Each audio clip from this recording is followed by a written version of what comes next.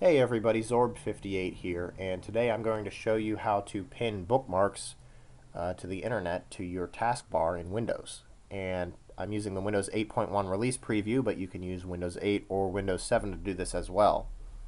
So the first thing that I'm going to do is open up Computer and open up the C drive. And we're going to right click anywhere here and go down to New and make a new folder. Now you can make this new folder anywhere. I chose the root of the C drive because I think it's the easiest to find there. And I'm going to call it Bookmarks. Again, you can call it whatever you want, but I call it Bookmarks because it's easy for me to remember what's in that folder. Okay, and we're going to open this folder up. And in the empty folder, we're going to right click and go down to New. And this time we're going to make a new shortcut. Now this first prompt here is important. This is going to tell the shortcut where to point. Now to make it a bookmark to the internet, we want it to go to, for an example, google.com. Now you can use any address you want, but I'm using Google as an example.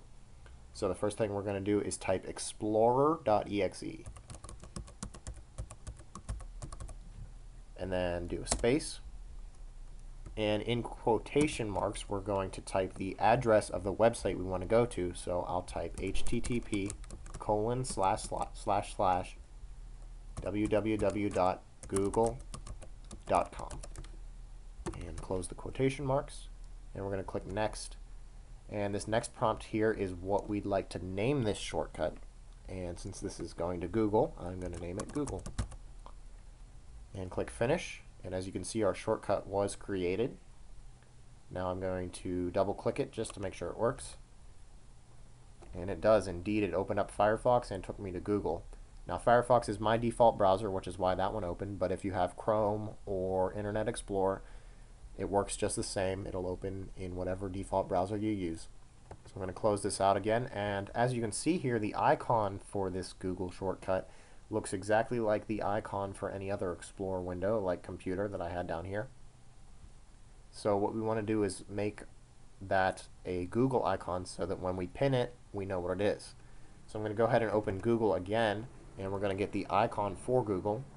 So I'm going to come up here into the address bar and make a slash and type favicon.ico. That's the fave icon. We're going to go there and right click and save the image. And as you can see, I'm already in C/bookmarks, which is where I want to be. So I'm going to save it, but I'm going to rename it just so we know what it is. I'm going to do Google Fave Icon and click Save, and it'll download. And I can close out of here.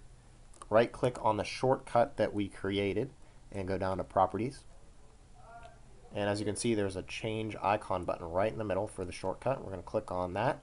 Come up here and click Browse, and we're going to go to the C drive, Bookmarks, and open our icon that we saved. Click OK and apply it.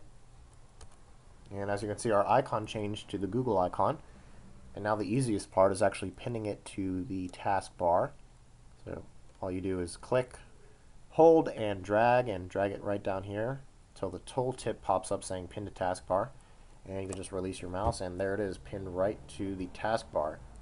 And just to test it, you can click it, and it opens Firefox right to Google. So I hope you enjoyed the video, and like it and subscribe if you did in fact like it. Thanks.